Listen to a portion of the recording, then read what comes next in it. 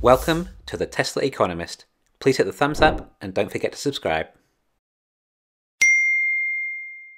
In my last video, I just tried to work out what we think Berlin might produce by comparing the size of the footprint of the building with the other factories.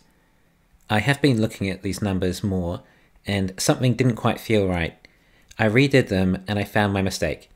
I had one of the dimensions of the German factory twice what it should have been. When we recalculate it, it comes from 1 million square meters to about 550,000 square meters, which does sound more believable.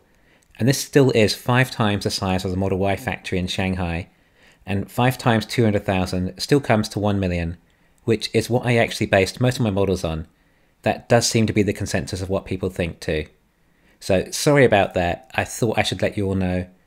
In addition to that, I decided to also check out the size of the Austin factory where we're at it.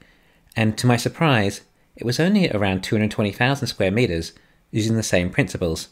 So as far as I can tell, Berlin has about twice the footprint of Austin, something that I actually was not aware of, but I think I did get it right this time.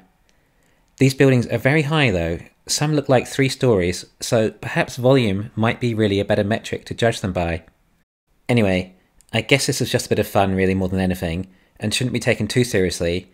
I was just trying to think of creative ideas that we could possibly use to calculate what the company is doing and what it will become, and try and read between the lines as much as possible. Anyway, so sorry again, and hopefully it didn't get your hopes up too much. Thanks for listening. Please hit the thumbs up and don't forget to subscribe.